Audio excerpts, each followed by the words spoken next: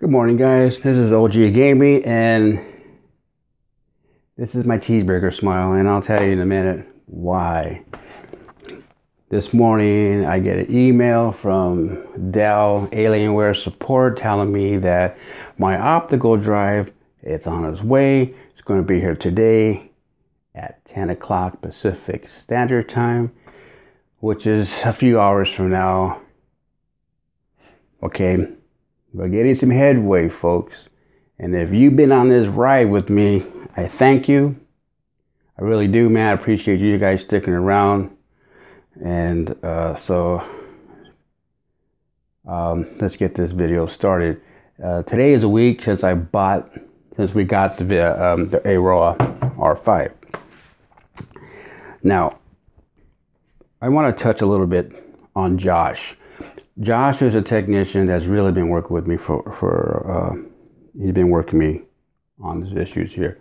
And I kind of feel like he's taking it personal. And I did mention this in some other videos, that he is taking it personal like if it was his own computer. And that's what I really like about the dude. You know, he's pretty solid, you know, from what I can tell on the phone.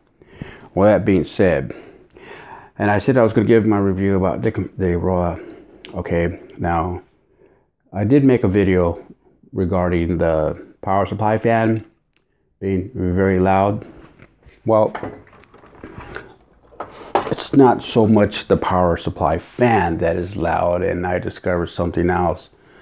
I'm going to go ahead and get the camera set up, and then I'm going to go ahead and show you what I'm talking about. I'm just going to pause the video for right now.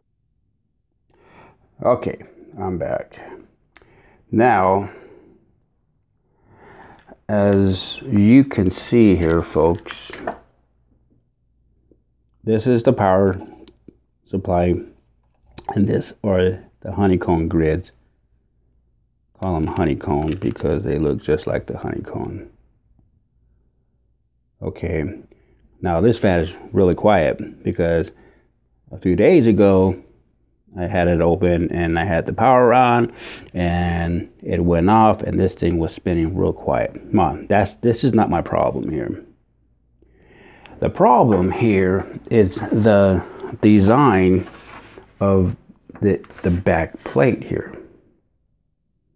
As you can see, as I'm going to move the camera closer, you see the grids, the little tiny boxes. Okay. Well, that's my problem, folks. You see how tight they are?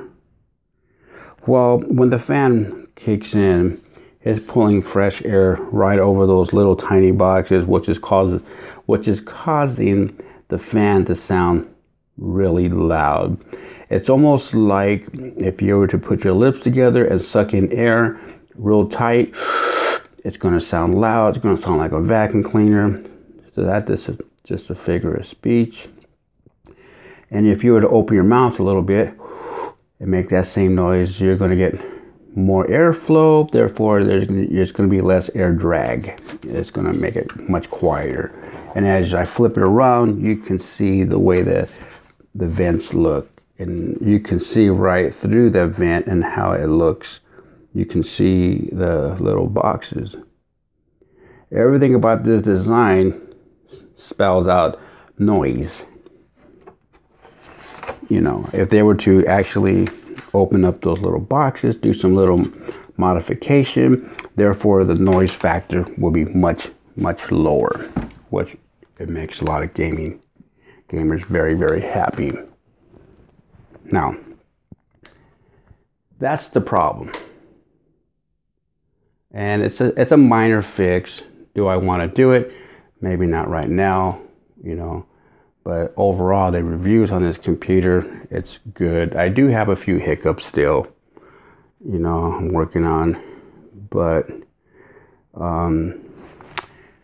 overall, the performance on it, I got Battlefield 4 in there. I got, I'm just going to list a few games. I got that World of Warships going on. I'm getting like 59 to 60 plus frames on there on high settings. And what else do I got? I can't, Rocket League, I got a few games from, you know, from Steam. Little like play golf with your friends. It's like a miniature golfing. But anyway, overall, the heavy hitter games is Battlefield, and there was a Sniper Elite, Back to Berlin Zombie Part 2.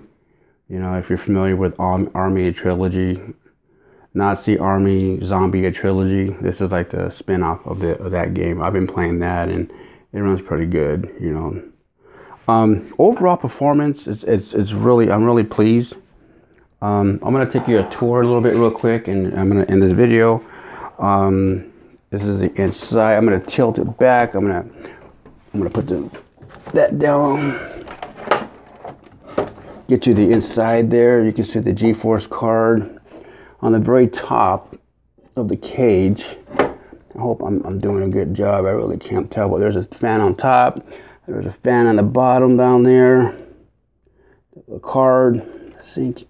You got the fan, the heat sink fan, and then right here you can see these are 1, 2. There's like 12 UBS port. I got my speakers hooked up. The Ethernet cable is in red, and then you go to the very top here. You can see some more UBS ports. It's kind of dusty right now. We have a headphone jack, a microphone jack, and some more UBS ports here. And of course the little Alien logo, my keyboard, everything, man. So everything is everything. Anyway, folks, let's get this chingadera fixed here. So, you know, now I guess I'm going to be waiting for a call. Once I get the optical drive in my hand, I'm sure I'm going to be getting a call from them to set up the time and date. Now, I got a game here that I bought off Amazon. It's Battlefield 43. It's a 3 CD collection, and I've been waiting to play this, but I can't, because I can't load it up because it's required an optical drive to download the game or even play the game. So, you know, I just can't watch nothing. I can't watch movies or nothing. And I know a lot of you guys say, well, you don't need an optical drive. Yeah, I know I don't need it, but I prefer it. My other computer had it on there, so they're trying to accommodate this one here. And I found out something interesting today. I was watching a lot of videos, and I've been watching a lot of Alienware videos, not just people that own Alienware, but the people that make it. Aurora R5, all of them come with water cool.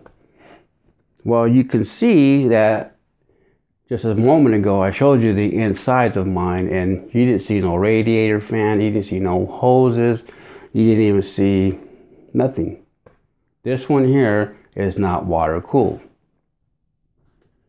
You know, I think from all the problems I've been having with Alienware, from the first computer, X51, now I'm having some issues here with this new built one.